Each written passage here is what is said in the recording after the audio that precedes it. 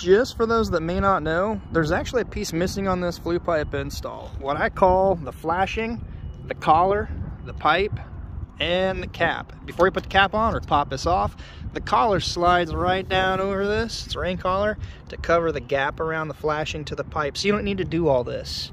It's even got a little detent in it that straddles this crimp seam.